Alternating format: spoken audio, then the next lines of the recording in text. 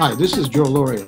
Before you watch our latest episode of CNLive, I just wanted to thank you, the viewers and readers of Consortium News, for your past generosity in funding our unique website. It was begun 25 years ago, in November 1995, by Bob Perry, one of the best investigative reporters in American journalistic history.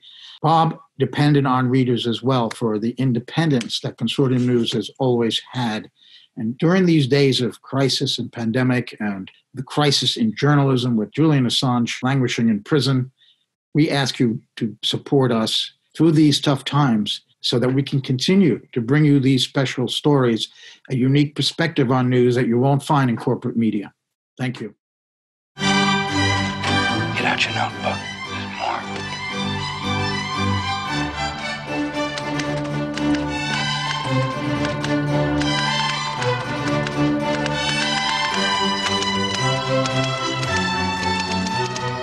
Welcome to CNLive, Season 2, Episode 9, Russiagate, Who Was GUCCIFER 2.0? I'm Joe Loria, Editor-in-Chief of Consortium News. And I'm Elizabeth Voss. For more than 3 years now, the American public and indeed the world has been subjected to a lurid tale of Russian skullduggery, a covert interference in a U.S. election intended to determine the next U.S. president. It was a so-called attack likened to Pearl Harbor and 9/11.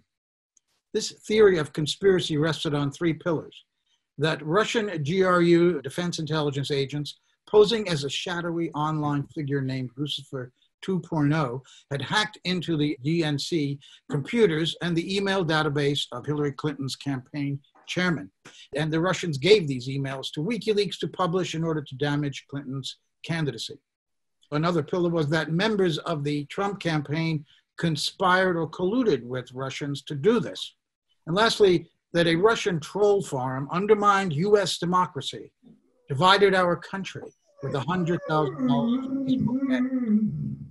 All three pillars have now collapsed. Robert Mueller's report last year found no collusion or conspiracy between Russia and the Trump campaign. Sean Henry, the head of CrowdStrike, testified 2 years ago behind closed doors to the House Intelligence Committee that there was no evidence of any exfiltration or extraction of material from the DNC computers that they were brought in to look at, as opposed to the FBI. And the Russian troll farm, accused of dividing the country with a few ads, actually demanded discovery in their case against the U.S. government, and therefore the U.S. case collapsed. Here to discuss these new developments that have come about in the last few days is Ray McGovern, a former CIA analyst who briefed Presidents George H.W. Bush and Ronald Reagan, and William Binney, who is a former technical director of the National Security Agency. We welcome both Bill and Ray to the show. And I want to begin by discussing some new information or new analysis of the persona of GUCCIFER 2.0 in an article written by Tim Leonard that was published on Consortium News just a few days ago. So I want to turn that over to my co-host, Elizabeth Voss. Ray, Bill, I assume that you've had time to read Tim Leonard's latest article published with Consortium News on GUCCIFER 2. Ray, can I get your thoughts? And then Bill, I'd like to have your thoughts as well on that article and the plethora of information that it contains. All I can say is that Tim has delivered a masterful article with technical detail that even a history major like me can understand, okay? He's put it all together. And it's not like it's a bright dawning star for us. Bill Binney and I have been saying for months and months and months that GUCCIFER 2.0 is a fraud, an out-and-out fraud, and we can prove it. The question of exactly who, he, she, or it, we use non-sexist language with respect to GUCCIFER 2.0. Who it is, well, you know, it's somebody. Look at cui bono, who profits? Who profits from laying the blame on the Russians? The recent information in Tim Leonard's article includes information that one couldn't believe, that GUCCIFER 2 would say, like, what about the Russian connection? Or trying to probe for what indeed WikiLeaks had. In other words, they knew, because Julian Assange announced it on the 12th of June, 2016, that, as he put it, we have emails related to Hillary Clinton pending publication, period, okay? So everybody in the world is paying attention to that WikiLeaks had that data. So where does GUCCIFER 2.0 come onto the, well, he comes on 3 days later. He says, oh yeah, well, yeah, we approve of what CrowdStrike has just said. This is a Russian deal.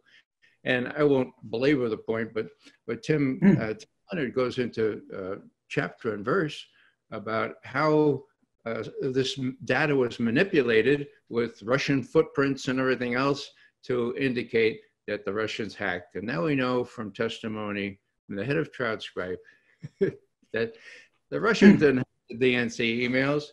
Nobody hacked the DNC emails. They weren't exfiltrated, as the 35-cent word. They weren't hacked, okay? It was an inside job, which again, Bill and I have been saying for 3 years now. Bill, your take. Well, yeah, I think Tim was just adding more fuel to the fire of the Russians didn't really do it.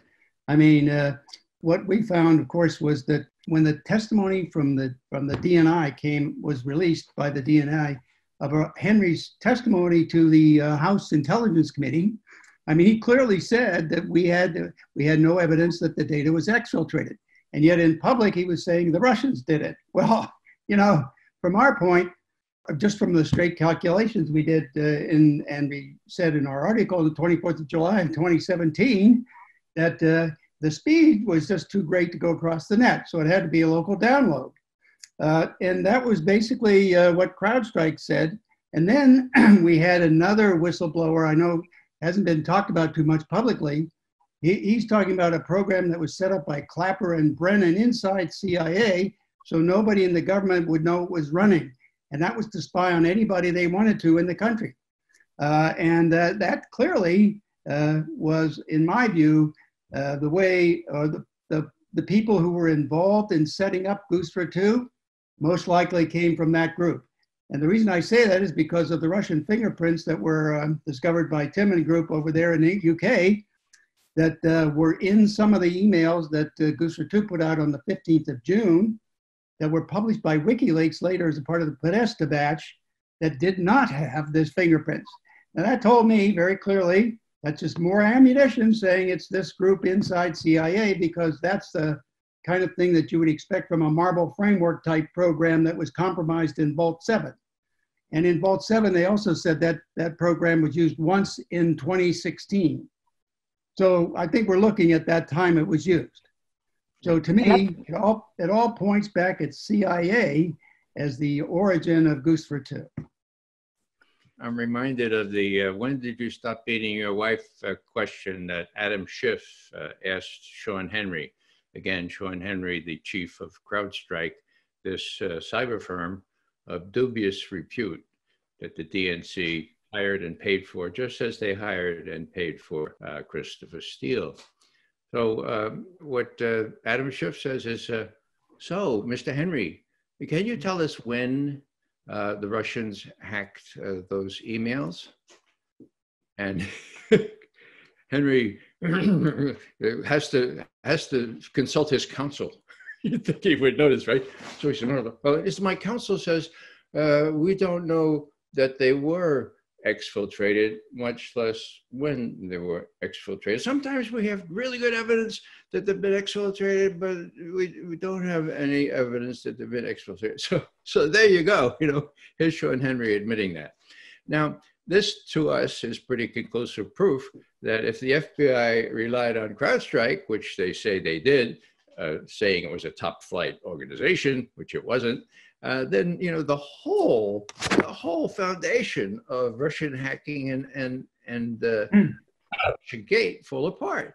And so this is really a serious thing. I'll just add this, that although we made a big thing out of the transfer rate, indicating that it wasn't a hack, but rather it was a download onto a thumb drive, well before that. I remember Bill saying in December of 2016, okay, if it were a hack, ipso facto, NSA would have that data. And on the off chance they didn't have it, one of our friendly collection allies would have it, okay?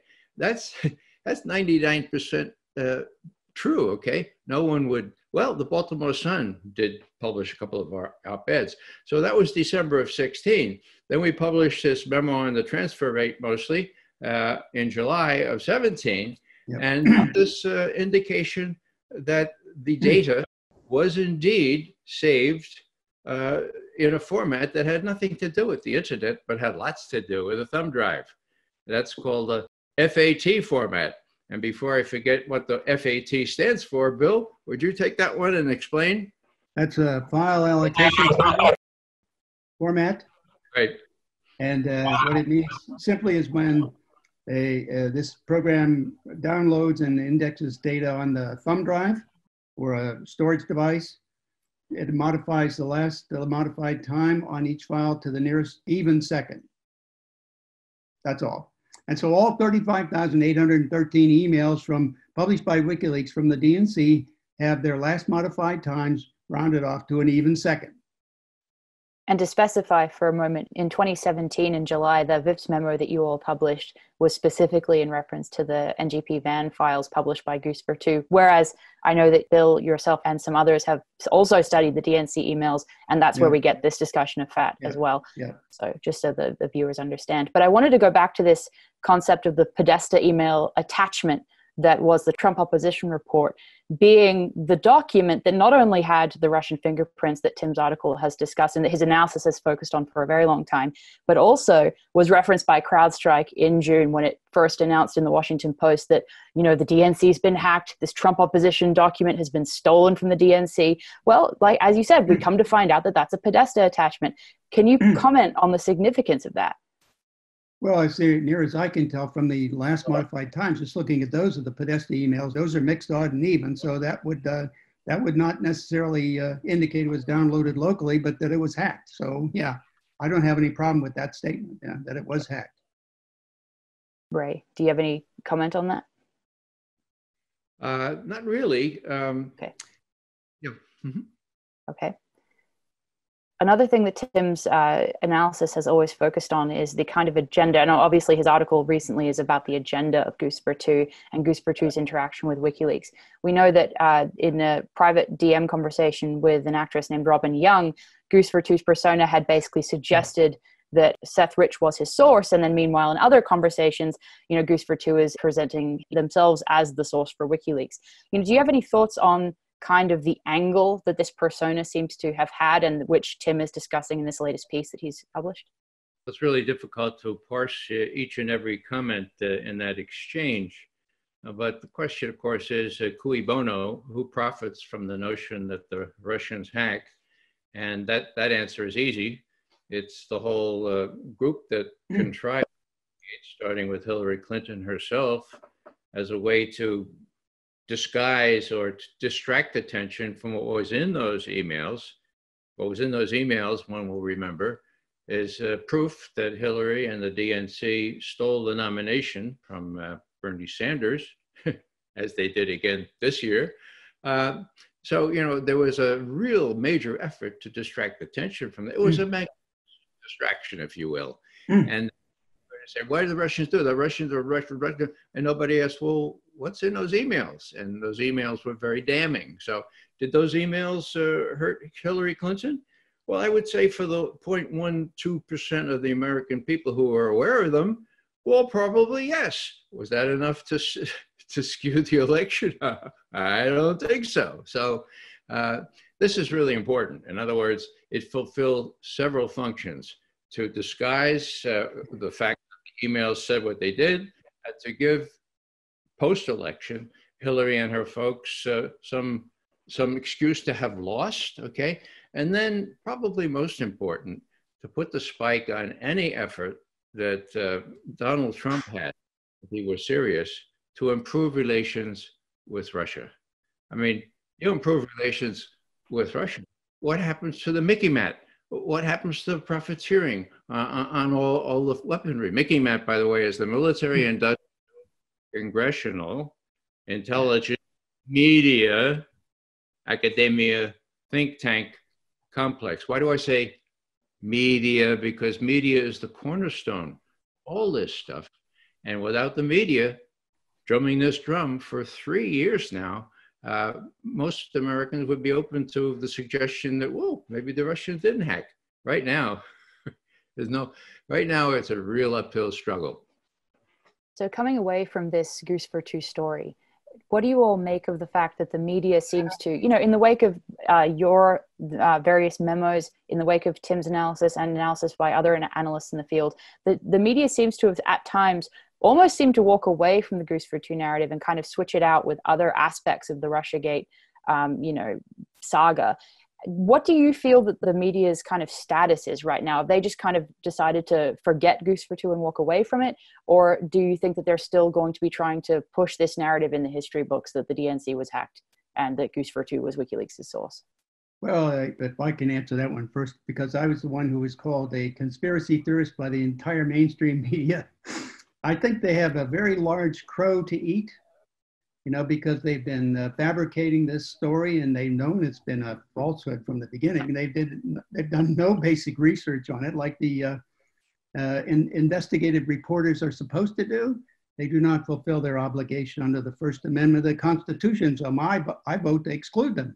They're no longer a part of that. They're a tool of the CIA and the intelligence community and the government. So they no longer serve the people of the United States. So my view is they should be taken out of the First Amendment. I could add a little something here. Yeah, there's a lot of crow to go around. But how many people know about all this? I mean, on the 7th of May, what's today, the 23rd or 24th? On the 7th of May, the House Intelligence Committee released this testimony. Now, thanks to real investigators like Aaron Matei and like the rest of us, we were alerted to it right away because Aaron took the trouble to read the testimony of CrowdStrike's head, Sean Henry. And what does it say? It says that, well, hold on, American people. Under oath, I have to admit that there's no evidence that the Russians or anybody else hacked the DNC. Whoa, okay, what am I saying here? Well, I don't know. Subtraction would say 23 minus 7 is what, 6? So it's more than 2 weeks since that happened. Has the New York Times said anything about it? No. Washington Post? No. Wall Street Journal? I don't think so. LA Times? No. So the infinite capacity of the mainstream media, which is the cornerstone of Mickey Matt, to not only obfuscate, but completely ignore critical information like this is really quite striking. I've never seen the like of it. So just as with the Mueller report, where they were all proved either terribly naive or purposefully distracting, now they can just either, will somebody bring this to their attention? Well, we've been trying like hell, but we can't get any air or any print in any of the so-called mainstream media. That's why it's so good for us to have a chance to vent, as I am doing right now, in a forum like this. Great. Did MSNBC report the Henry remarks? I'm sorry? Did MSNBC report the Henry remarks? Not that I'm aware of, but Yes. I'm allergic to MSNBC. I just want to hear you say no again. It was so comforting. Yeah. But I want to go back to you mentioned Henry's testimony that wasn't reported. And he was asked about the date. When was this hack supposedly took place? And that's when he said, well, there was no hack. But then Adam Schiff, the chairman of that committee, supplied a date. I can't remember exactly. It was April 26th, I think. It was in April. And so, yeah, I think I remember that. Now, that's the date that's in the Mueller indictment and report that this hack supposedly took place.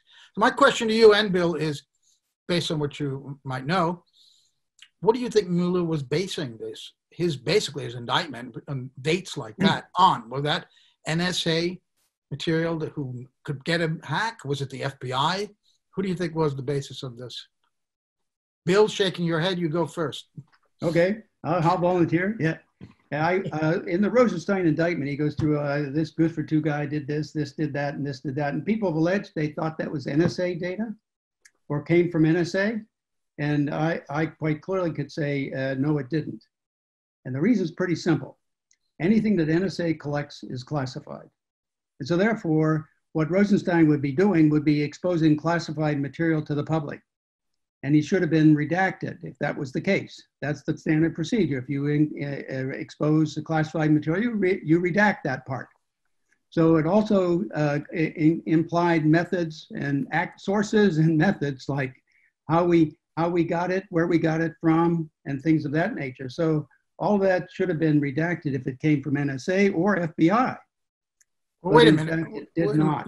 Wait a minute. I assume it came from a third party like CrowdStrike or some other company, and Okay. they made it up, and so therefore it's basically inadmissible as hearsay. Well, first of all, Rod Rosenstein was the acting attorney general at the time, correct?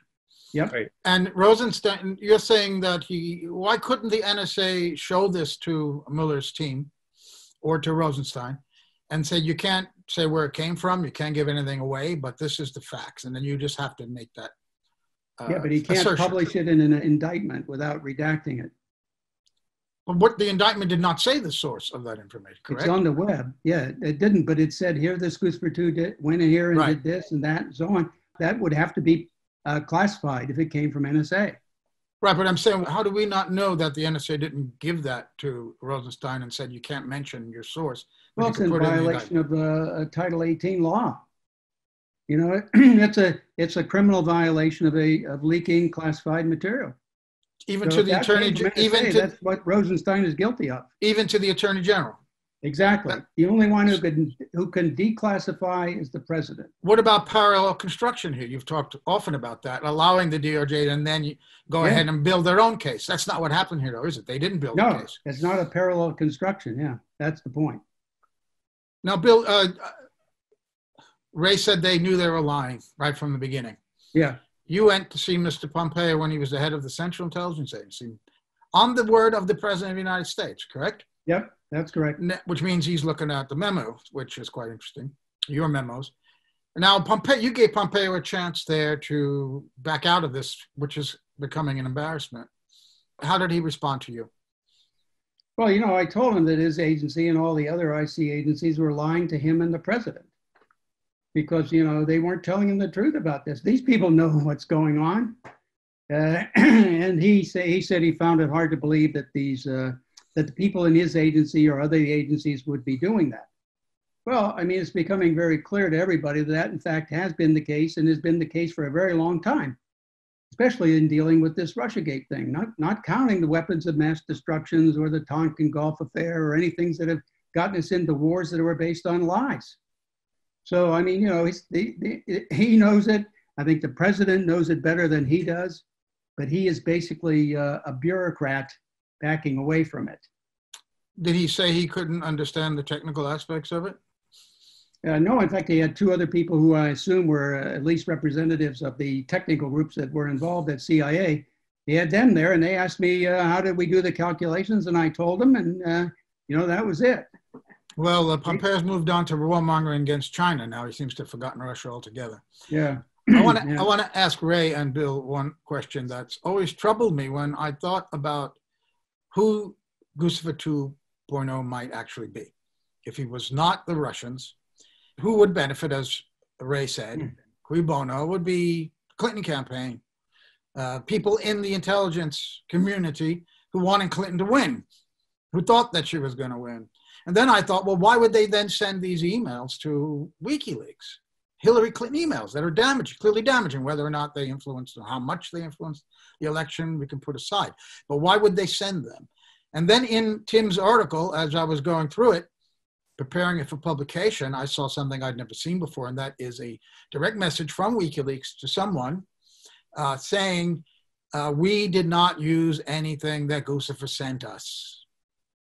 And I thought about that. If that's a true statement, and in fact, if GUCCIFER sent stuff as this gig amount of file, as the Mueller report says, that GUCCIFER sent to WikiLeaks, could it be that, in fact, the NSA knew, somebody in government knew, that WikiLeaks already had all these emails, and that they were made to be sent again by GUCCIFER in order to create a person who they can pin on the Russians.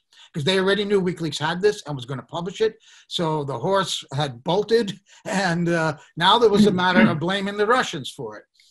Is that possible, Bill? Is that what you think may have happened? No, I think that's exactly what you hit it right on the head there, Joe. I think that's exactly what happened and the motivation for them doing it. So, it added nothing to WikiLeaks.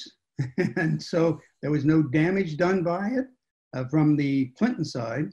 So, I think that's just, and they knew, by the way, that the Podesta emails were hacked, but not the DNC. So that didn't cost them anything. Do they know who hacked the Podesta emails? Do they really know? They should, because every packet hacked carries with it, internal addressing to get it from point A to point B in the world. And they're saying now through Mueller's indictment that it was also the GRU that hacked Podesta. They should produce the IPs and all of that from the and all the TCP IP format going with those or whatever format it used that were being used to exfiltrate that data. I mean, NSA covers all of the there are only certain transoceanic cables that surface on the US, and those carry all transmissions from foreigners to US and US to foreigners, or foreigners to foreigners through the US. So that means if you wanted to get anything that was foreign, tap those points and those points only, and you'll get it. But NSA is tapping the entire United States, and I've got all the tap points for them, a little over 100 and some tap points that they use inside the 48 states of the United States. So there's no question about them having the data. They should actually have it. If not them, then the British, who tap the oceanic cables or the satellites or any other way to get data across the Atlantic, and other countries that are participating with them in Europe. Somewhere along the line, they've got those packets. So who did it, and who were the IPs, and where did it come from? Where did it go, and when? They know all of that. But you said that's classified. They wouldn't be able to tell us, or even the Attorney General. The president can declassify it anytime he wants. Ray, you're shaking your head. Go on. Forensics are not classified. In other words, you can release this kind of information. I would like to go back and just make clear for our watchers or our listeners. It was on June 12th, 2016, that Julian Assange publicly announced, quote, "We have emails relating to Hillary Clinton pending publication, period," end quote. That's when everybody knew, the DNC was really in trouble, because those emails almost certainly show how Hillary stole the nomination from Bernie Sanders, as has happened more recently as well. Now, that's when it started. So everyone knew that those emails were going to be published, pending publication. In the event, they were published 3 days before the Democratic National Convention on 22nd of July, 2016. Now, this gave all kinds of nefarious people, 6 weeks or so, I forget, do the subtraction, to figure out how to explain this terrible revelation of how Hillary and the DC stole the nomination. And so that's when GUCCIFER 2 was created like a phoenix. That's why CrowdStrike came right in and said, it's got Russian fingerprints or footprints on it. And then the next day, GUCCIFER 2 says, yep, it sure does. And me, I'm working for the Russians. I mean, hello, how transparent is all that? So what I'm saying is that's the background. But even before that, Bill and I worked on this back in November, December of 2016. And Bill told me, and he said, look, there's a difference between a hack and a leak. And a leak can be done on the thumb drive, and there's no evidence of a hack. Now, that was December 2016. We had it published in the Baltimore Sun. Fast forward, December 2017, Sean Henry says, yeah, Bill Binney was right. There was no evidence of it. No, he didn't say Bill Binney was right, but he said there's no evidence of a hack. So there's a year later. So all this time we've been saying, look, if there were the kinds of information, NSA would have it and there'd be no detriment in its releasing it. So why was that not sufficient? Well, that was not sufficient because of Rumsfeld's dictum. Okay, you remember what he said? The absence of evidence is not evidence of absence. Went to Princeton to learn that. Okay, now, what does it mean? Well, just because we have no evidence of weapons of mass destruction doesn't mean they're not there.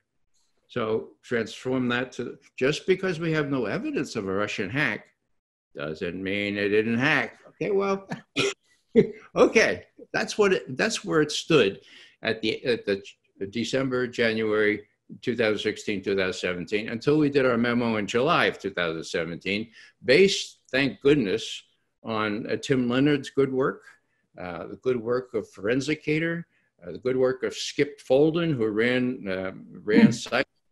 IT for IBM for many years. We had these outside people that were just really as full of integrity as you could imagine, and with their help, we published and we told the president, look, Mr. President, it wasn't a hack of anybody by Russia or by anybody else. It was a leak. We can prove it. And by the way, Mr. President, you ought to ask around, find out who GUCCIFER 2.0 is. Now, he did.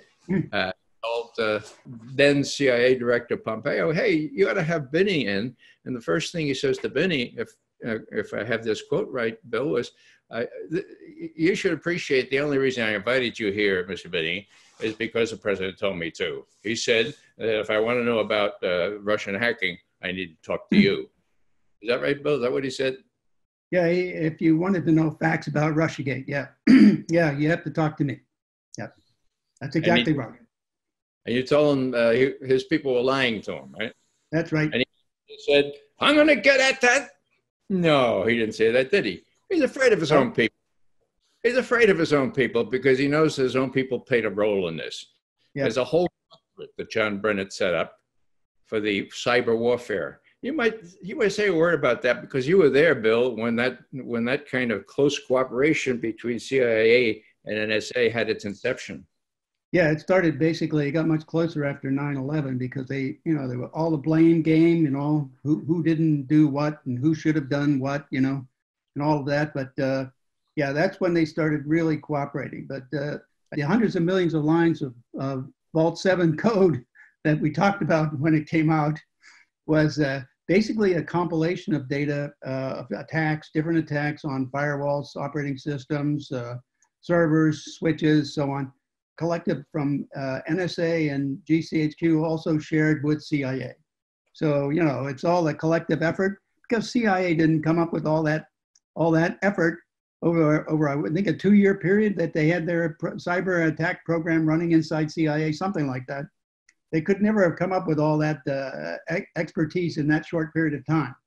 So it had to be a transfer of data from NSA and GCHQ to them. So, Bill, Vault 7's 700 million lines of code sounds like a lot. To a history major, can you translate that into dollars? Yeah, at the time, this is back when I was in there in 2001. Source code was, they charged $25 a line of source code. So $25 per line, it's a few $1 billion worth of code. That's a lot, huh? Yeah. Marble Framework, which is the obfuscation tool, where they can take Russian, Chinese, Arabic, Persian, and Korean, and leave little telltale signs here and there. That was just part of Vault 7, but still right. Probably up 2 or 3 million lines of code, right? A few 100,000 anyway, yeah. We don't know yet whether it's ever been used, do we? But yeah, it was. Yeah, it was once, right? Yep. In 2016. Well, that's what you're saying. No, that was in Vault 7. This came with the announcement, with the WikiLeaks announcement, the memo that they released that they got from the CIA insider said it had been used in 2016. So that's verified. Where? In Iran? Oh, I think we're looking at it with the yeah, I understand that, but they never spelled emails. I got that, but I don't think they're spelling that out, did they, in that memo? No. That it just said it was in 2016. It did say it was used, and that's all it said. Yep. Yeah. I wonder what happened in 2016. I have no idea. Was there an election or something? Anyway, I want to point out that Sean Henry, when he testified, he was under oath and it was behind closed doors and he thought it would never get out. So when you're in that situation, you're going to probably tell the truth because you don't want to commit perjury and you don't think anybody's going to find out about it anyway, right? And we did find out about it. So that's really interesting. Do you think that John Durham now is, of course, has been appointed by the Attorney General to look into the origins of Russiagate, what we're talking about tonight? Now, we really don't know the whole scope of Durham's investigation, but do you have any idea, or do you think he might be even looking into this GUCCIFER question? That who this was and who may have been behind these hacks or leaks, rather? Big question. Well, we don't know. You do. I do, yeah, because, you know, I mean, it's got to get there. I mean, it's got to be a part of it because it was a part of the Russiagate allegation. Yeah, I mean. That is the origin, the hack, really, or the leak was the origin, which Obama couldn't figure out whether it was a hack or a leak either in his statement. He, in the same sentence, he used both hack and leak just to cover himself, I guess. Yeah, yeah. Whichever it was.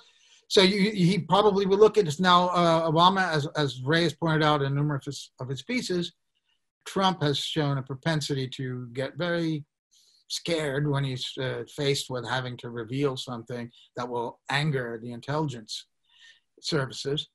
For example, the Kennedy assassination thing. But this involves him personally. And that couldn't be different because this really damaged him. And he's going into another election. So he wants to turn the tables, obviously, if he could use this against the people who try to hurt him. So, Bill, first, what do you think that Trump will make something out of this if, in fact, there are findings by Durham before the election, presumably? And do you think Brennan, you say Brennan, earlier we were chatting before we went on the air, that Brennan had not been questioned yet by Durham. Can you also talk about that? Well, yeah. I mean, I think they're saving Brennan for the last because they're accumulating more and more evidence every time they investigate things. Like, for example, they investigated the hammer, which I think is going on right now. In which case, that's the program set up by Clapper and Brennan. According to the whistleblower, that's what he's alleging. These two guys set up this program internally in CIA so that they could spy on anybody they wanted without being known that that was happening.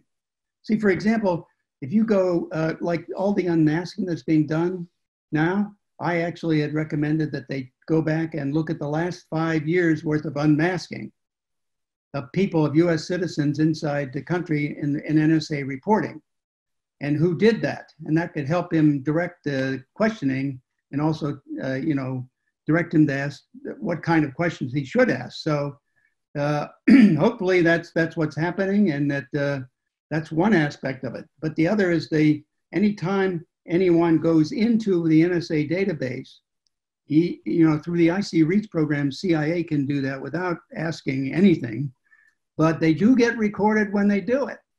So that they're in the network log, there's a record of them coming in and interrogating the NSA database, what they got, where they went, what they took, what they exfiltrated out. So all of that is on the record inside NSA. So if they want to avoid being on the record inside the government, that no one in the government could find out what they were doing, they set up their own program internally in CIA in parallel, tapping into the same access points that NSA has, which they already know exist, and pulling that data off in parallel with NSA.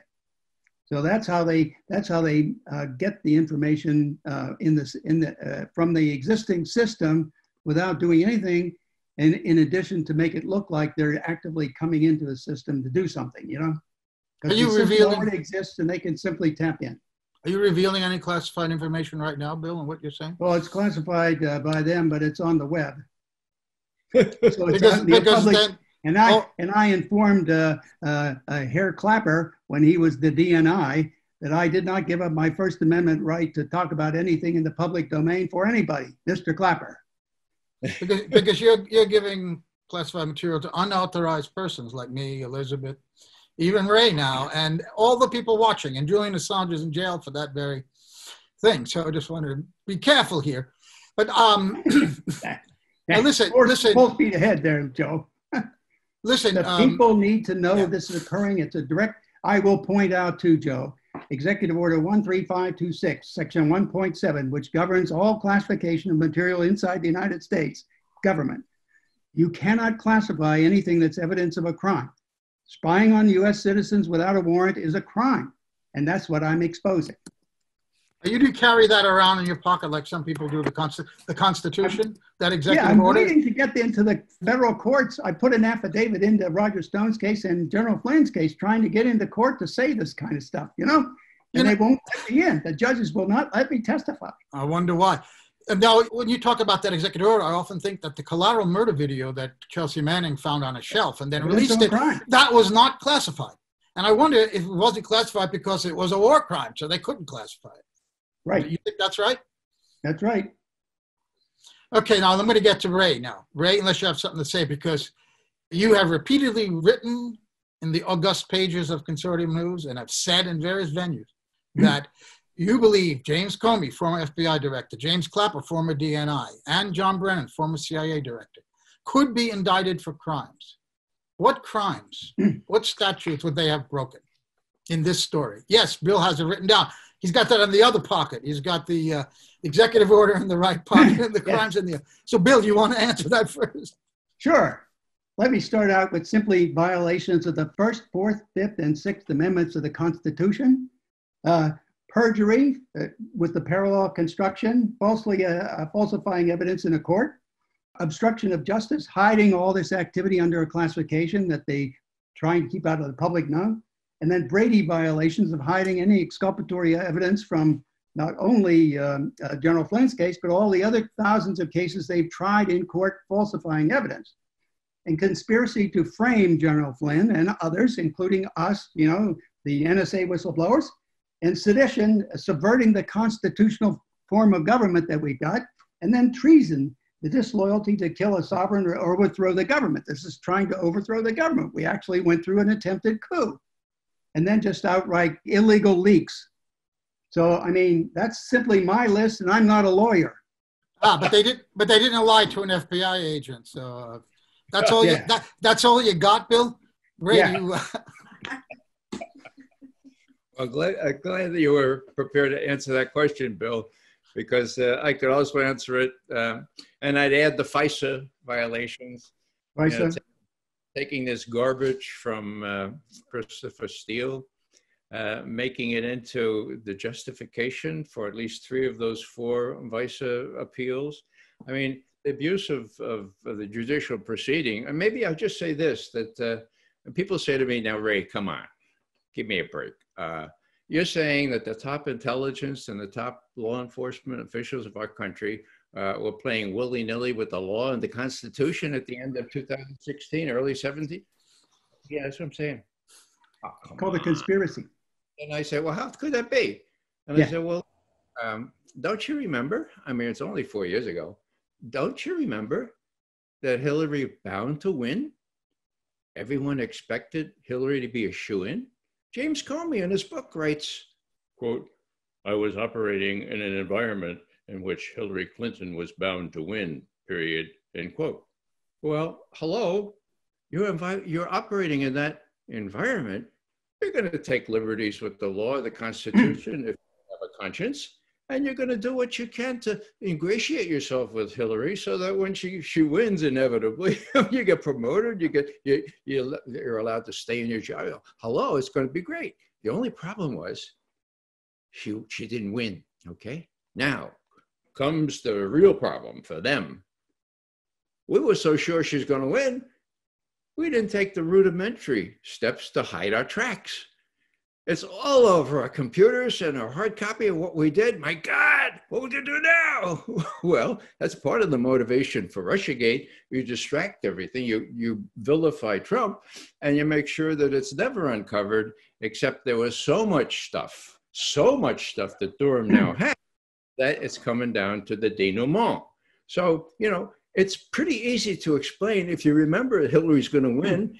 These guys took all kinds of liberties with the Constitution and the law. Now, Bill and I feel sort of, you know, we both took a solemn oath to support and defend the Constitution of the United States against all enemies, foreign and domestic. And we spent our careers defending against foreign enemies in a pretty sophisticated intelligence environment. We never expected, and Bill, you can speak for yourself, but I never expected to be trying to defend the Constitution of the United States from enemies domestic, but that's what we're doing. I checked with law. Does our oath have any expiration date? No, it doesn't. Okay. Well, aren't you tired doing this? We get asked. And I say, well, you know, I didn't take a solemn oath to defend and protect the Constitution of the United States from all enemies, foreign and domestic, until I got tired. Now, Bill and I are of an age where we could easily get tired, but we ain't there yet, and we're going to keep pursuing this. And I'm just delighted that we have a chance to air all this stuff in a forum that might get other people to spread the truth around. And Ray, we've got our grandchildren and others' grandchildren to do this for. Yep, exactly right. Well, Bill, you mentioned Flynn. I'd like to move on to there, unless Elizabeth has a few more questions on GUCCIFER. Yes, I just have one more aside, really, and that is to return to the fact that one of the really key points that Tim's latest piece discusses is the fact that GUCCIFER 2 suggested at one time that Assange was connected to the Russians. And I think that definitely, as Tim points out, that begs the question, if GUCCIFER 2 was this Russian hacking operation, why on earth would they suggest that Assange was connected to Russians? And obviously that just is absurd. And that also does seem to tie into this thing where we see the context in which GUCCIFER 2 claimed Seth-Rich was their source. They, right around the time that Assange was going on television, on Dutch TV, and indirectly discussing Seth-Rich's death. It's just important to visit that so that our viewers are aware that this isn't simply one angle that this GUCCIFER 2 persona sort of went forward with. It seemed to kind of morph and change based on whatever the news cycle was doing. And as Tim points out, the consistent thread is that it portrays WikiLeaks and Assange as in a very bad light. I didn't know if you have any other thoughts on that, Bill and Ray. Well, it's just another way of playing what I call the Wizard of Oz game. Pay no attention to the man behind the curtain, look over there. And it's just another look over there, that's all. We're just trying to keep the public looking in different places. You get rid of that one, get another one, and so on. So it just keeps, don't look at the man behind the curtain, So that's the whole idea. I agree, Bill, and thanks for posing this, Elizabeth. What's really important here is the obvious question. If, as the head of CrowdStrike has now testified under oath, there was no Russian hack or no hack of the DNC emails by anybody, okay? Well, how did they get to WikiLeaks? Now, no one less than the President of the United States, his name was Obama, 2 days before he left office, said, the conclusions of the intelligence community with respect to how the emails got to WikiLeaks are inconclusive. He talked hack, he talked leak. So he wanted to go on record saying, I don't know how they got to WikiLeaks. So how did they get to WikiLeaks? Who put that thumb drive in a DNC computer? Well, Elizabeth, you mentioned Seth-Rich, and now we know that the FBI did investigate Seth-Rich, that they did look into his computer. We have testimony to that effect, and they lied. And the FBI, please, people, don't pale before this accusation. The FBI lied in saying they had no records at all of Seth-Rich. And another FOIA comes in and says, we want this exchange of emails. And all of a sudden, there are lots of things the FBI has with the subject line, Seth-Rich, not buried in the text, but so the FBI lied about having, and they did investigate.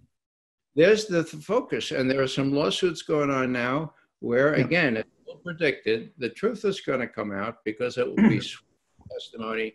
These people are going to be, what about all this? And the NSA has chapter and verse on all this. You can be sure of that, as Bill has explained.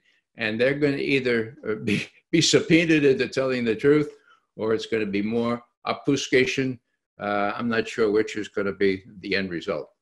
Can I add one thing here about this whole thing? What it really is a threat to any free investigative reporting by anybody.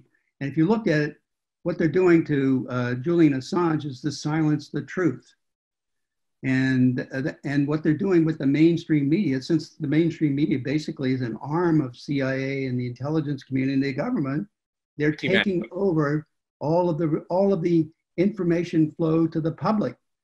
Now, this is one of the fundamental things that totalitarian states do right from the beginning, is to censor and control information to the public.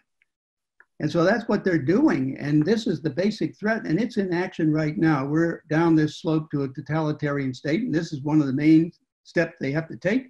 People need to start to realize that that's what's going on here. And Congress is cowardly. Yep. And even the judiciary is involved now. Witness the fact that, well, for a while last year, I had subpoena envy, subpoena envy, because all my friends like Bill were getting subpoenas right and left. And finally I got one in December, and then I got another one in February. So Bill, you want to say a word about the intrusive nature of these subpoenas?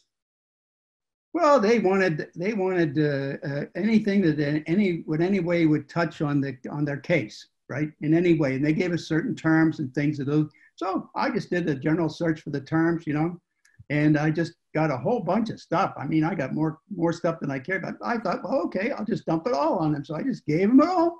Everything I had, I just gave them, And I think they're choking. But I also gave them all of the evidence, including the GUCCIFER 2 photographs of the calculations of all the speeds and everything, item by item, timeline by timeline, and also all of the last modified times of all of the DNC emails and all of the Podesta emails, so that they had all that basic evidence. And I haven't heard from them since, and I've not been allowed to report to testify in any court. Okay? So what's that tell you? The judges are involved in this scam too. So we need to get rid of them also. You gave them a lot more than they really wanted to have, Bill, right? Yes, I don't know, They had two questions. One was all information not already published about what you VIPs have said about a Russian hack and a Russian leak, okay? And then the next one was very much like it. It was just a elaboration of that. They wanted all our correspondence in preparing these memos and coming up with our issuances.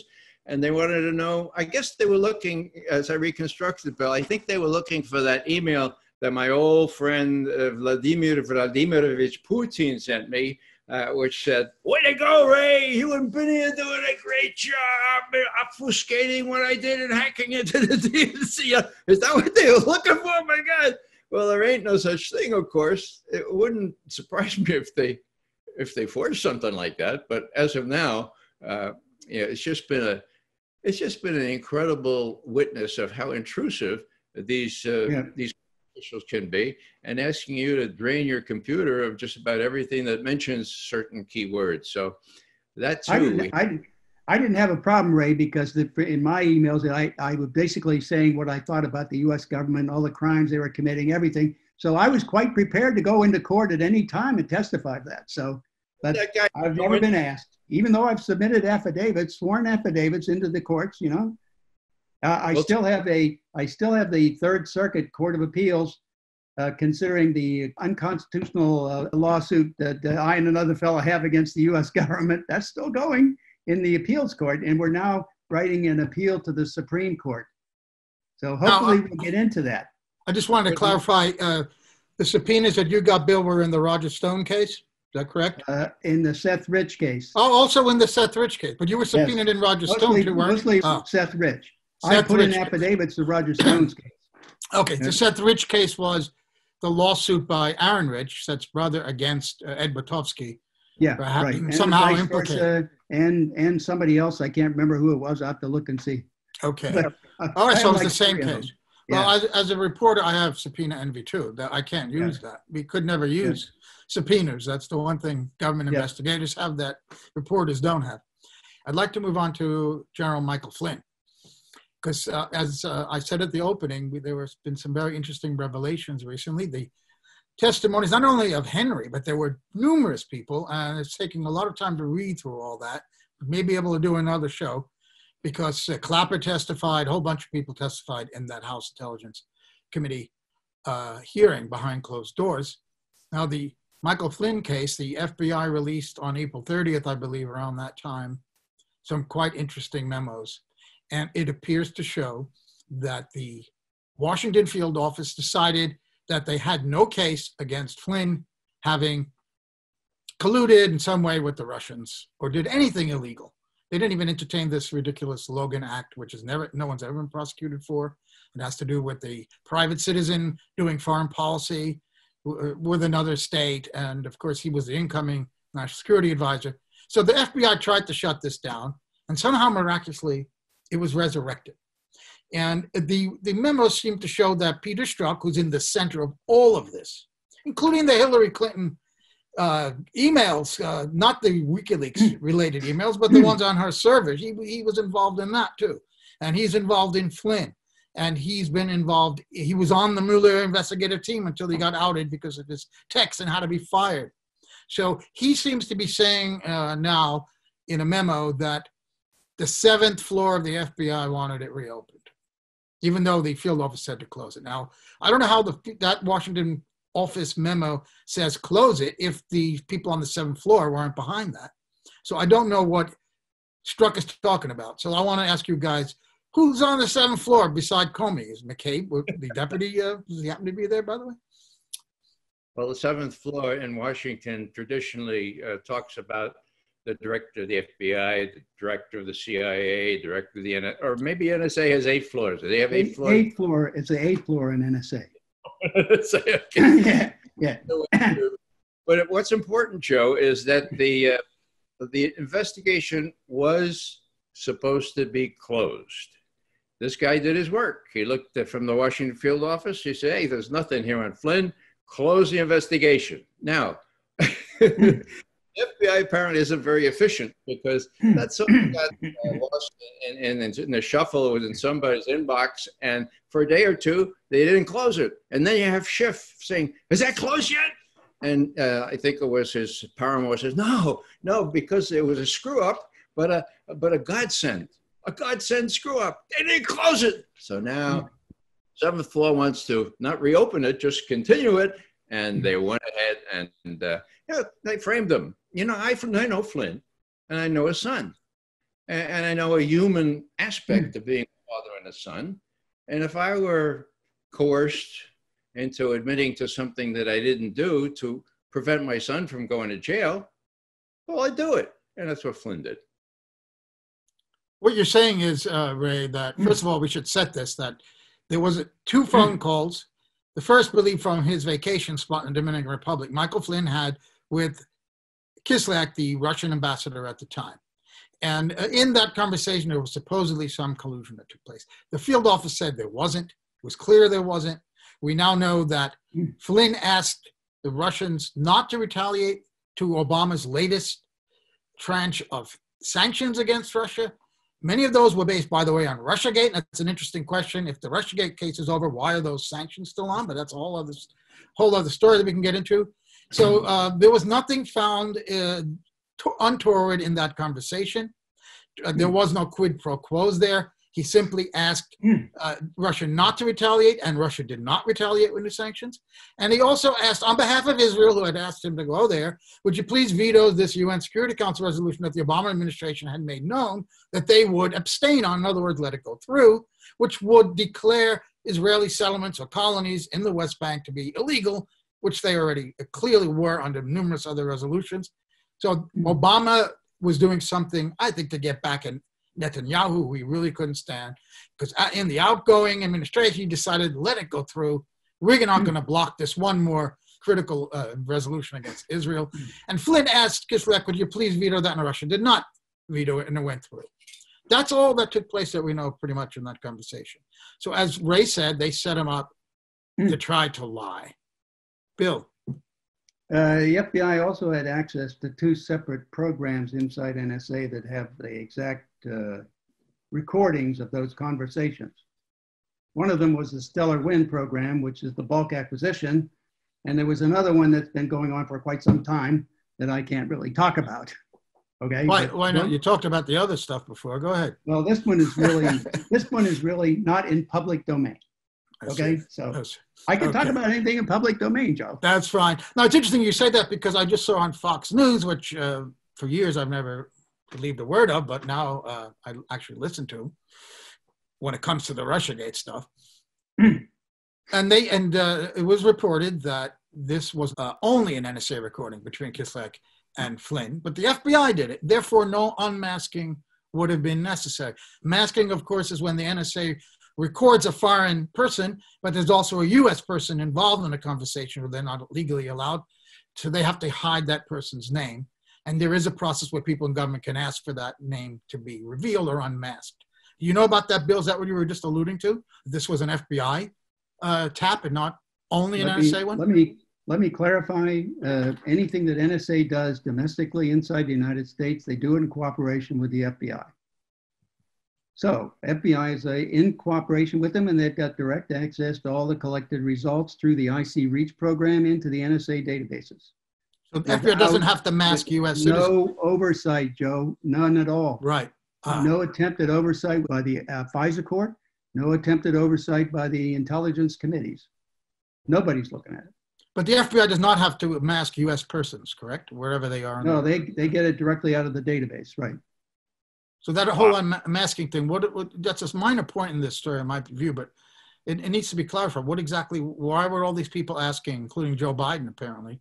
Because they don't have direct access to the NSA database. But they can get the FBI document, can't they? That has the name. They get the reporting from NSA. So if anybody's name was mentioned in a report from NSA, that was a U.S. citizen, they don't have a warrant on them, they must minimize. And so they basically blank out their name and say, Ray, why did all these people, Susan Rice, Samantha Power up in New York at the UN, and Biden, why they all want to know who would talk to Kislyak? Well, it's very clear, Joe. If you look at the timing here, right after the election, all manner of people were asking for unmasking of Flynn. 4 top officials from Treasury. Treasury? Okay. Well, what was that all about? Well, they were trying to get Flynn on his links with Turkey and the work that he'd done for Turkey, and he hadn't been, I guess, completely upfront about being a representative of Turkey, but there are all manner of things they wanted to get Flynn on. The more important question was, why? Now, let me try to explain. Flynn knew where all the bodies were buried. He was going to come in to be the national security advisor, and they couldn't possibly purge all the files. They couldn't possibly delete or set fire to all the files. Flynn was the ever-present danger, my God. And not only that, but he talked with Trump about maybe having a more decent relationship with Russia. Wow. What's the reaction of the Mickey Mat, and particularly that cornerstone, the media, to that?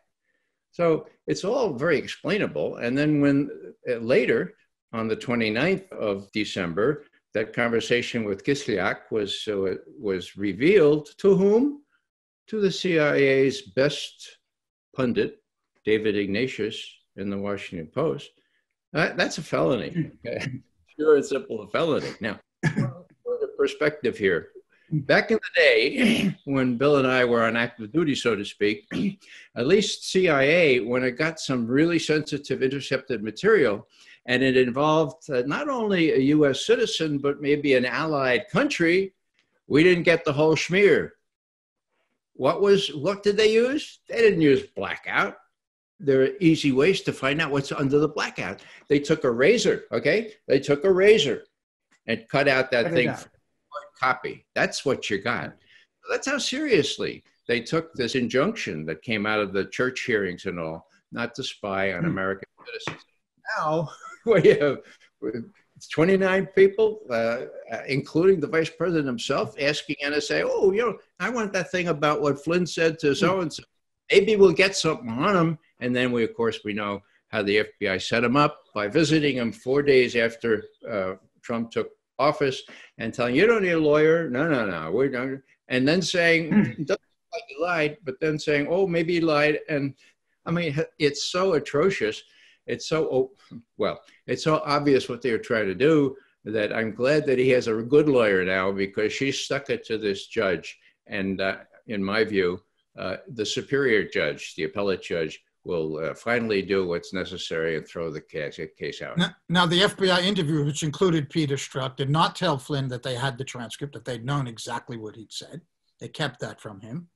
Because as Colleen Rowley, the former FBI special agent who wrote in a piece for Consortium News said, was it, had they mentioned they had the transcript, he'd want a lawyer there, right? So they just thought it was a friendly chat.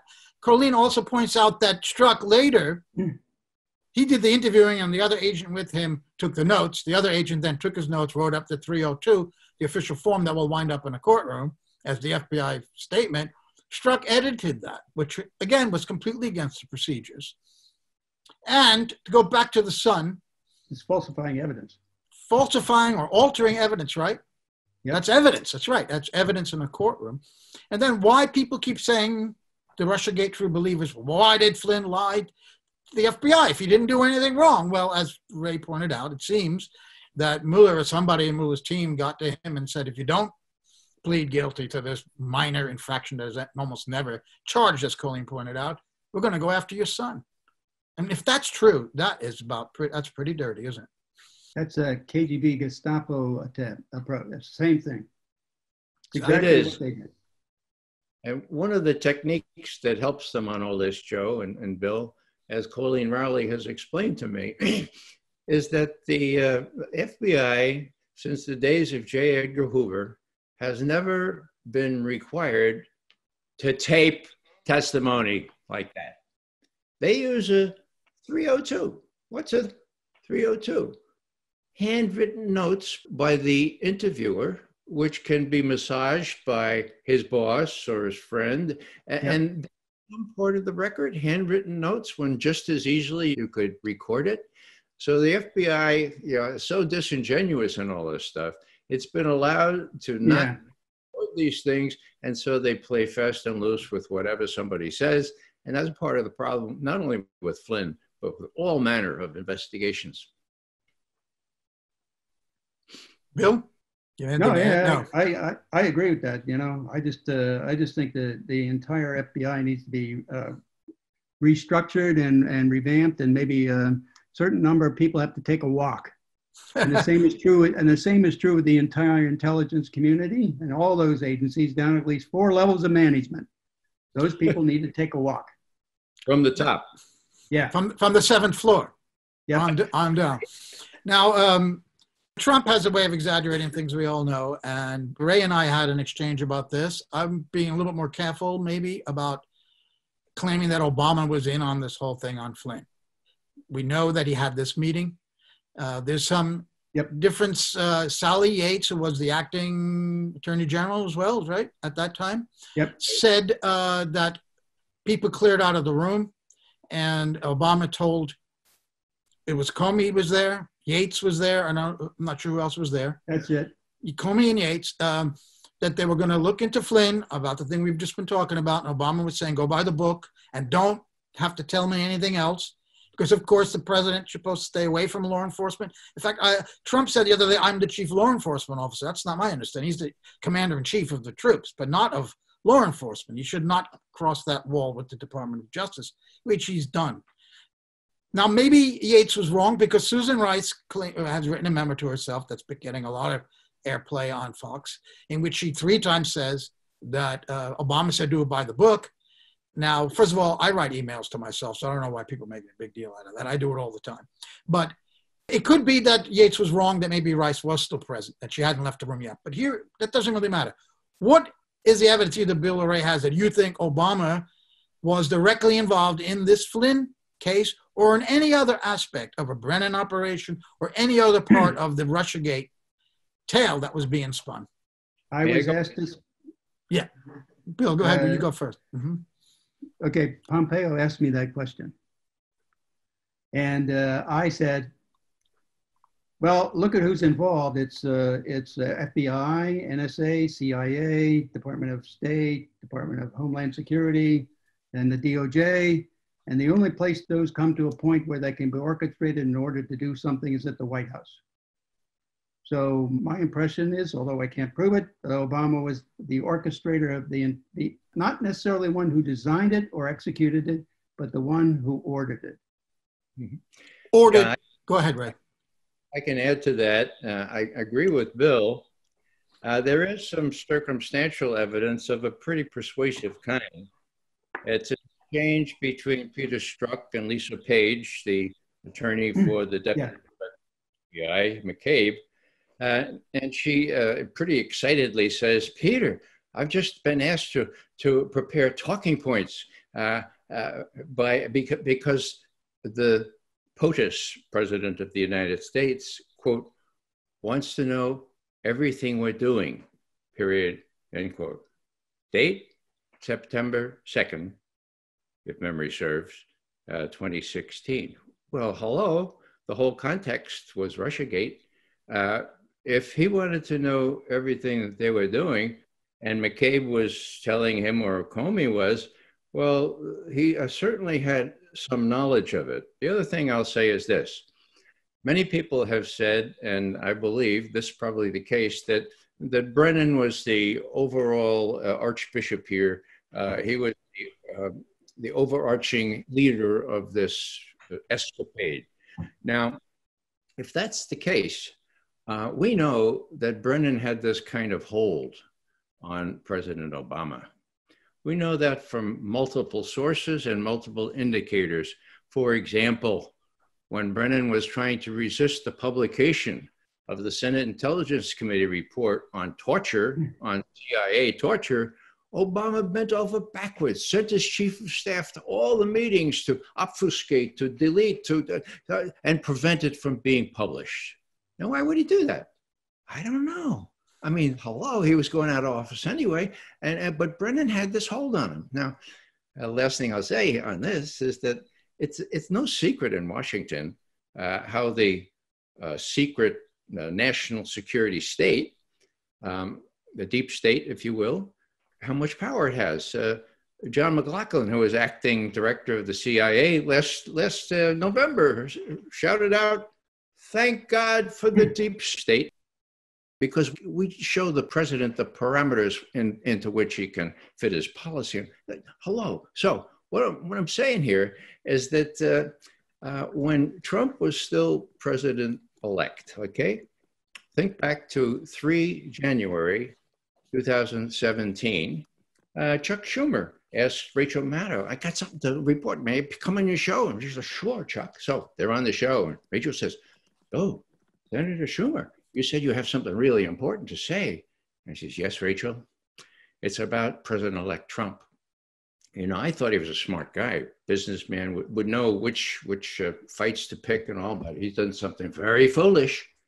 Oh, what would that be, Chuck?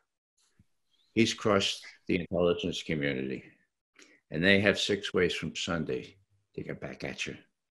He's done something very, very foolish. Now, you think that was a coincidence? I don't.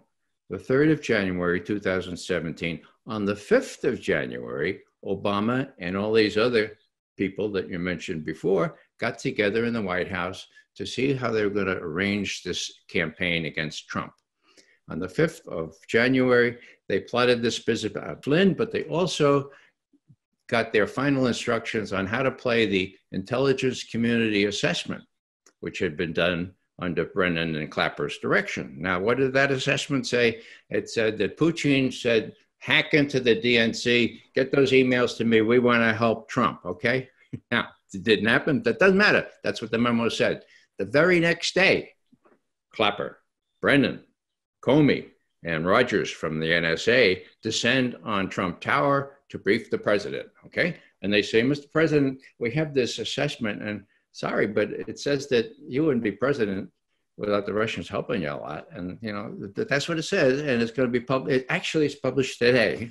And then Comey says, gentlemen, I have something even more sensitive to discuss with the president. Could you leave us alone? Could you? So they leave. And then Comey says, Mr. President, this is very awkward. I don't know how to do this, but there's this dossier, and it's scurrilous. It's all that. We can't confirm all of it, but it's out there. The press has them. It says that you cavorted with prostitutes in Moscow. It says all manner of things. So just so you know, Mr. President, it's out there. It's this dossier. Now, Trump, he's a newbie. He hadn't been in Washington very long. But if that were I would have said, Mr. Comey, go clean out your desk. I know what you're doing. This is J. Edgar Hoover on steroids. We have this material, Mr. President. Oh, just so you know, get out of here, clean out your desk. You're gone as soon as I become president. Instead of that, he tried to cajole him, tried like a real estate broker to get him on his side and all that kind of stuff. And it was months later that he had to fire him. So what I'm saying here is that the fear of the deep state didn't really occur to Trump right off the bat. He should know enough now, but I think he's still scared. And whether he'll let Barr and the U.S. attorney in Connecticut, Durham, who's investigating Russiagate, whether they'll let them go ahead with indictments against these guys that Trump is fond of naming, Brennan, Clapper, Comey. If they decide that indictments are warranted, will Trump chicken out like he has in the past? He's thrown Nunes under the bus. Well, I don't know, but I'm afraid he will. Now, Bill, you're waving a piece of paper. Is that That's the statutes. Those are the statutes that they Bill says they broke. Before, Bill, you get in there, I just want to make 2 points. One, when Ray, you referred to that text message from FBI lawyer Lisa Page to Strzok that Obama, she was told Obama wants to know everything that we're doing. The corporate media at the time reported that as being in regard to the Clinton server issue, totally independent from Russiagate. You pointed out to me that that was closed by Comey at that time, and then later reopened when the Wiener laptop was looked at. So you believe that the corporate media was wrong or misleading on purpose, that he was really Obama referring to the Russiagate stuff that we've all been discussing right now. And the other point I want to make before I turn over to Bill is clear that from Consortium News' point of view, and I believe all of us here, maybe, I don't know about Bill, because Bill may have voted for Donald Trump and said so, but we are certainly not supporters of any party. We don't support Trump, or we didn't support Clinton. We don't support Biden or Trump. It's not our role. We are critical of all the parties, but we find that what intelligence community or services can do to undermine and to meddle in domestic politics, to undermine a political process, is more frightening because it could last longer than whatever Trump may or may not have done in his policies, of which we disagree with almost all at Consortium News. But we are more worried about the intrusion into domestic politics of intelligence services, which are going to be there long after Trump is gone or the next administration, and future candidates or presidents can be meddled with. And that's what we find to be graver. Bill. Yeah, I would just add that if Barr and Durham don't start filing all these charges, or some of them, against people who are high up in the Obama administration, we can say that they're bought in and that we no longer have a Department of Justice. We have a Department of Just Us continuing, and the us doesn't include the vast population of the United States. It's only a selective elite few in the mostly Democratic Party. Yeah, and I would say this too. When Trump coined the phrase Obamagate, that was about 10 days ago now. Yep. Well, broke loose. Did you see the mainstream media? My God! First it's Russiagate, then it's FBI gate, deep state gate. Oh no, Obamagate! And so one of these smart young reporters asked Trump's new spokeswoman, President Trump's talking about crimes. What kinds of crimes have we did? Well, to my great surprise, she said, well, yeah, I have the listing here. You want me to read it? So she reads out 6 crimes. And then he says, well, yeah, but those, and then she reads 4 more. And they're the ones that Bill read. So, you know, Obamagate is real. And it's realer, much more real than Russiagate. And that's going to be the sticky wicket. Now, I think Bill Barr, the Attorney General, is smart enough to keep his sights, okay? Now, probably he could easily prove Obama had guilty knowledge, Biden himself. But, you know, why go that far? If he gets Comey, if he gets Brennan, if he gets Clapper, these These people who deliberately played fast and loose with the Constitution of the United States, that suffices. But the real danger is that he won't. What Bill says, we'll have it forever. Yeah, but like Nixon, okay? This is like Nixon. Yep.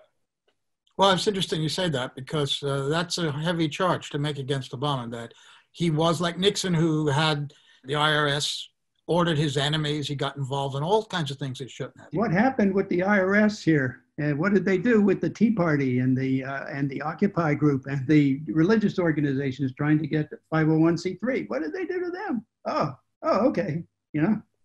And whistleblower. Yeah, that's right. Well, you know, it might be that Barr is saying he doesn't want to give the appearance that he's politicizing this by going after political leaders like Obama or Biden, but that he's going to go after the heads of agencies, maybe, like Clapper, Comey.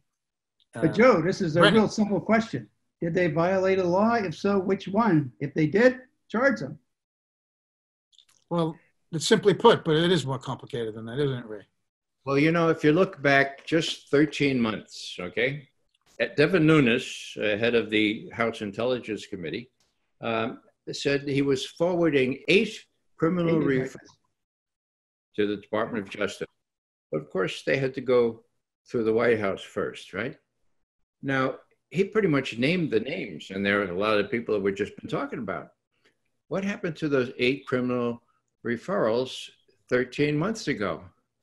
Well, I don't know, but it seems to me that the president chickened out. They didn't go anywhere. They didn't get down to the Department of Justice. So the question now is, will that happen again? Or will Durham and Barr and the president, ticked off as he is, and with all these other uncertainties and needing to take the offensive, whether he'll follow through this time? If he does follow through, there's going to be a real constitutional issue here. If he doesn't follow through, the Constitution is torn to shreds. Well, Ray and Bill and Elizabeth, if you have that last question, that might be a good place to end this. With the shredding of the Constitution in the balance, because we don't know what's going to happen, whether Durham will in fact recommend indictments, whether Trump will go through it or not. Russiagate story in terms of its credibility is pretty much over, but the story overall is not over because the investigation into it continues. And we looked into some of those aspects, including GUCCIFER 2.0, the Michael Flynn saga, whether Obama was involved or not. The Steele dossier came up, and we did that discussion today with Ray McGovern, former CIA analyst and presidential briefer, and Bill Binney, former technical director of the National Security Agency. And these 2 guys know a thing or 2 about the intelligence services, and we really appreciate that they came and lent their expertise to us today. And we'll give another final word to Ray. Yeah, I just want to make a point of thanking Tim Leonard. Yeah. The excellent piece that you edited and posted 2 days ago, Joe, that goes through the dissection of who this GUCCIFER 2.0 is. We don't know who he is, and we asked the president to find out back in July of 2017. I wonder if the president even knows who GUCCIFER 2.0 is, but the time is he ought to find out. Well, I second that, and I did very little editing of Tim's piece, but I was very happy to publish it. Again, thanks, Ray, thanks, Bill, and thank you, Elizabeth. Welcome. This concludes our episode 9 of season 2 of CNLive, and we thank you for joining us, and join us again for the next show. Get out your notebook. There's more.